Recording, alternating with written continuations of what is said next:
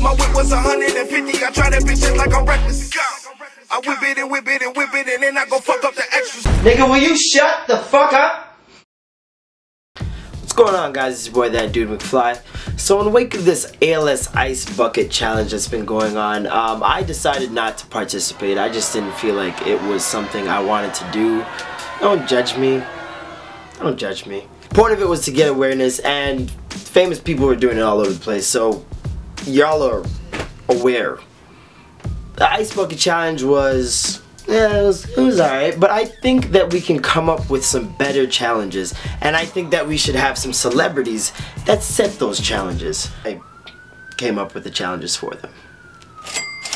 Alright, so I challenged Wendy Williams' strong in her face looking ass to look like a woman in support of the Mothers Against Drunk Driving. Let's see here. I'm gonna challenge Jocelyn Hernandez to spell of in support of the Literacy Foundation. I challenge Taylor Swift's cardboard box 90-degree angle looking ass to eat an entire meal in support of the Food for the Poor Foundation.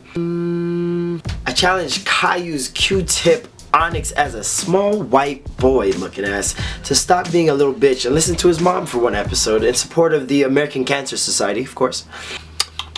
Let's see here. Challenge Pinky the porn star to do the yeet with them little T-Rex arms in support of the war amps. I got serious real quick.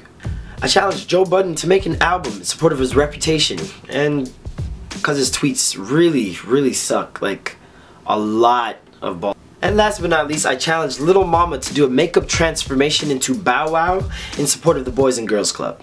Get it? She looks like a good boy. So those are the challenges, alright? So get it out there, spread the word, let them know we need these celebrities to, you know, get on their shit. I'm tired of this shit. I say shit a lot. Shit. You guys like, comment, subscribe, all that good stuff. Share the video too, cause nigga gotta get paid. No, seriously, I need a haircut, cause something on me.